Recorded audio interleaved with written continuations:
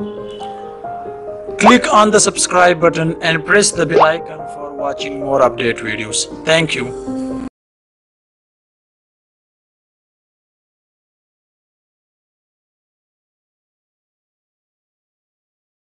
Assalamu alaikum friends, this is Sami and you are watching Civil Engineers YouTube channel. Dear friends, today I am gonna show you here in this video how you can find out the height of the building if you have the angle and edges length. So I have the base length, that is 2000 feet, and angle is 30 degree, and I need the y distance, mean the height of the building opposite side. So how we can find the height of the building? So this is the edges is equal x, okay, and this is the opposite is equal y. So I need the distance of y, right?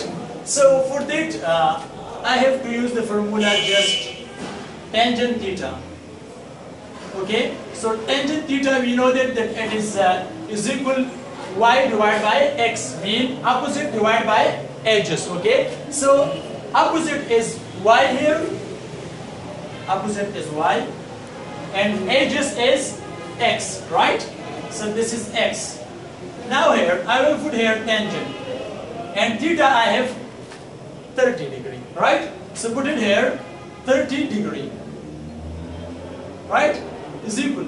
I need the y, so y same like this, and x distance I have, that is equal 2000 feet, right?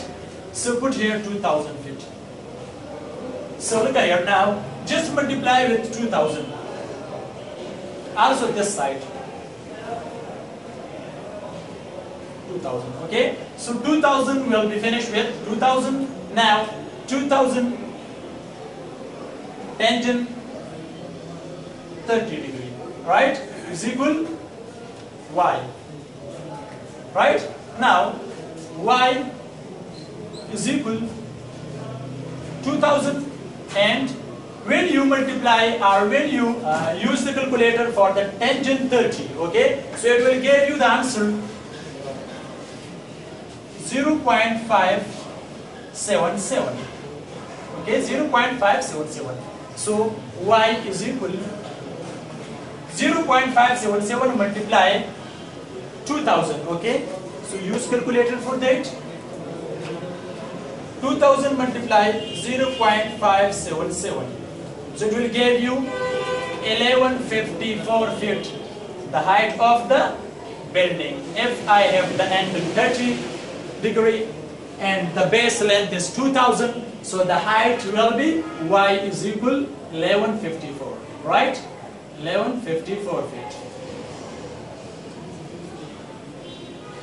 So this is the very important topic for every civil engineer. So this is the topic for those students which were asking about this question. If you have any question about this video, you must comment. I will reply your answer. Like this video and share this video and subscribe this channel for more update videos. Thank you all the best.